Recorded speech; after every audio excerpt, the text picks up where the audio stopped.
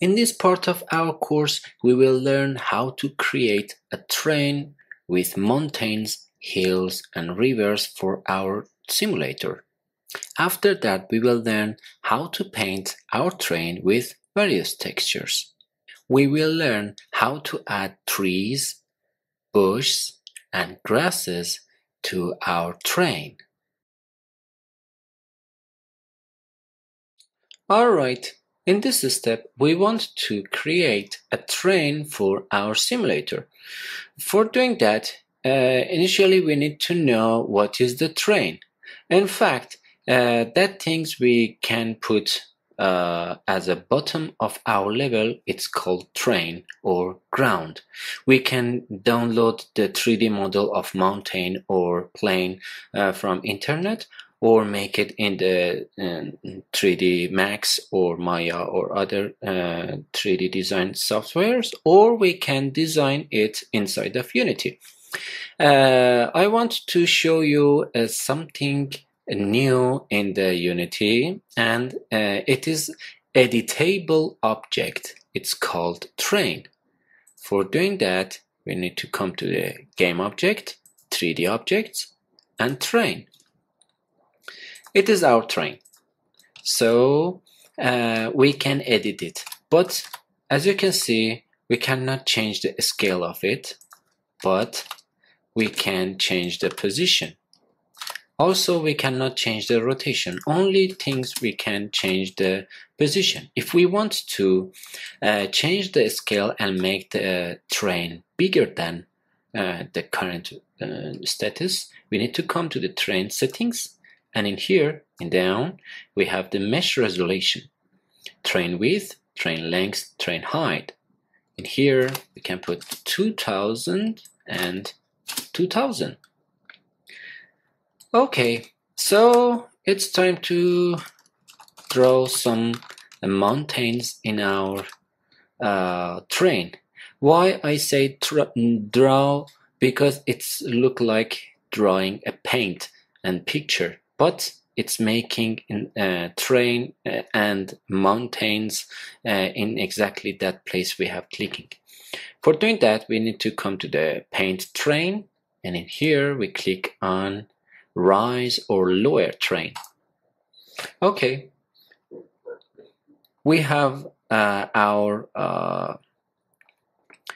brush in here, and the shape of brush is exactly like here we have selected. For example, a star, it is a star, and the circle.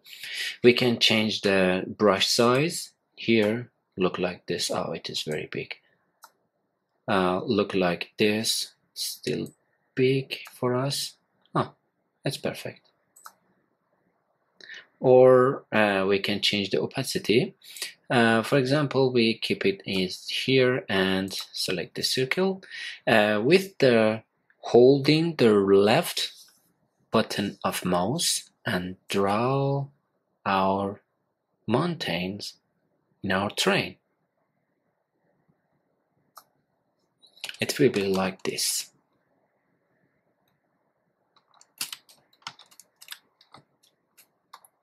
If we want to create some higher mountains, we need to increase the opacity. As you can see, it is faster than before. If we want to remove some parts of this mountain, for example, this part is wrong, we need to hold the left shift of keyboard, then draw that part. As you can see, I can remove it. Perfect. We need to we can change the brush and draw some different shape mix of mountain. Okay, as you can see, they are very keen and very sharp, and so we need to smooth them and make them very soft, not look like this. For doing that, we need to change this status to the smooth height. Okay, keep the brush to this one and change the brush, and also opacity is the same method in here as well. And left click, as you can see, it's try to smooth our mountains. They are our mountain and these are our hills. Perfect. Okay, for example, we want to make some rivers in our train. For example, one river we want to put in here. We can create a river by two methods. One with rise, and second is by set height. For example, in set height, we can say, okay, that part of train we will clicking by our mouse will be the height of it equals 0. If we put the number 10 in here and decrease the brush size, look at this, it's try to keep the height of this part as a 10 and change it to 15. It will be look like this. Okay, and we can remove it by 0. Okay.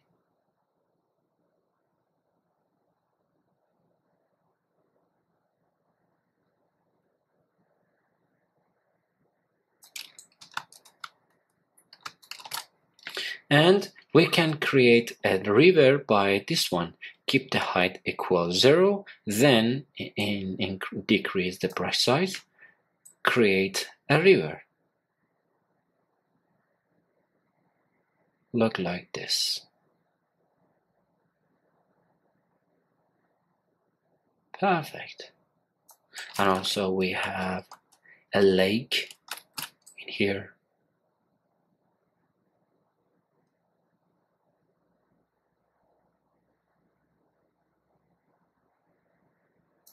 Perfect. Now we have a waterfall in here and the very aggressive river from here to there. Okay. Another part of our job is painting the texture of this train. We need to come to the paint train and change it to paint texture. In here we have to add some textures into our scene, but initially we have to add some assets to our assets folder inside of project. I've added this package. It's called train assets. It already has some bushes for trees, for this one, or also grasses, textures, as you can see, and rocks, and texture for ground, as you can see, they are ready for use, and some trees. Perfect. Okay, now click on our train again, and in the paint texture, in here we have train layers. Click on add layer, create layer. Okay, and we click on it's called, I don't know, forest floor. Remember, the first texture of the train is try to spread all the train, and it's you can see is the texture of all the train. Okay, now we need to add another layer, create layer, and in here we can add this texture as the second one.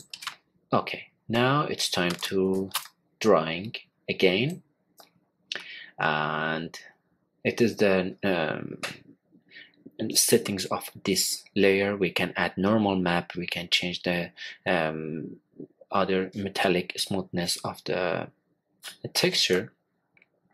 In here we increase the size of brush. It's too much.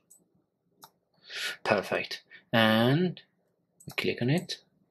As you can see, I'm drawing and painting this train, this new texture.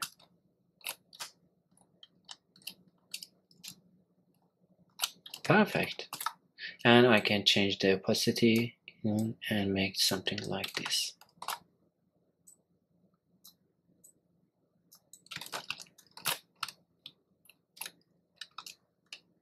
All right. Something like this.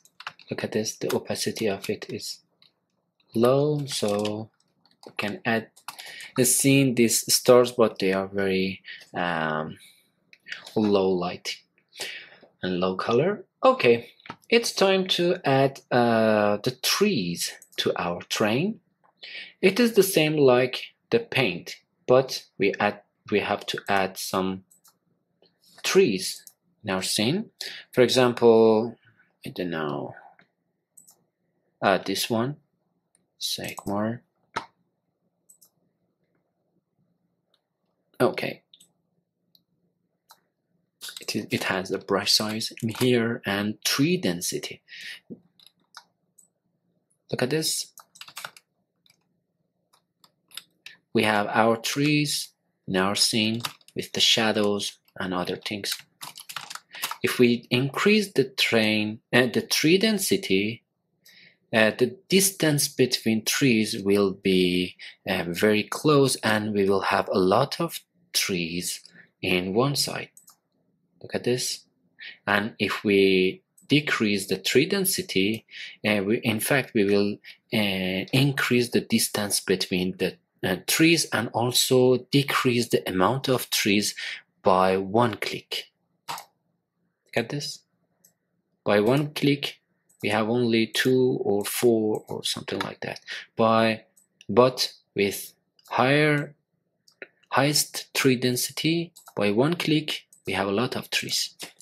Okay, we can add some other bushes now to our scene. Perfect. And look at this. It's very beautiful. Also, we can add a specific tree height and tree width for every tree we have selected. Right now they are random for better scene, but we can say, okay, check off the random and write 0.5.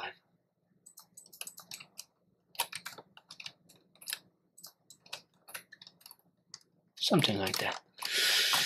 All right, now as a final part, I want to talk about how we can add grasses.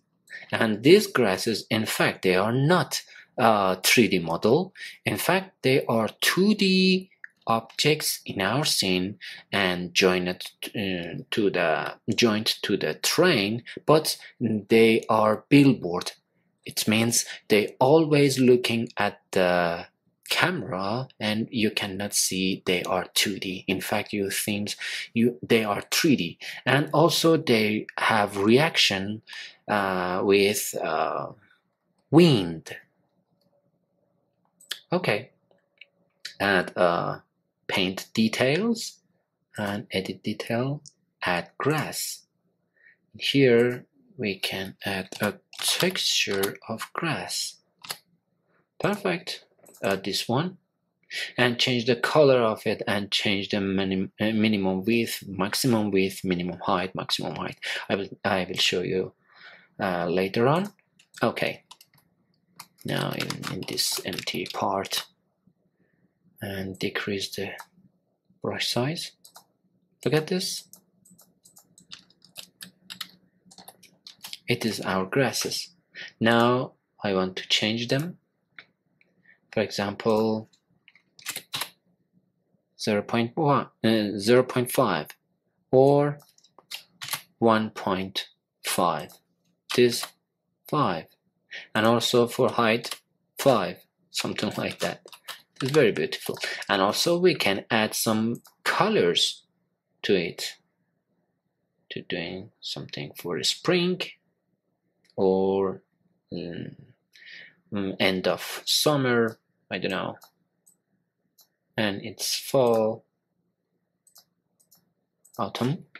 Okay, now we can add another grasses to our scene as well.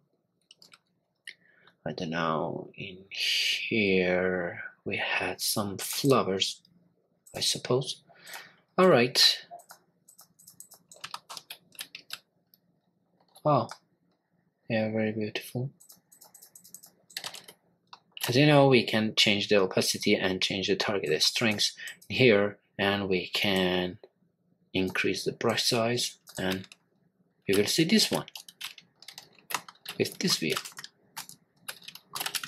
And if we're doing that, it is our train. It's so beautiful.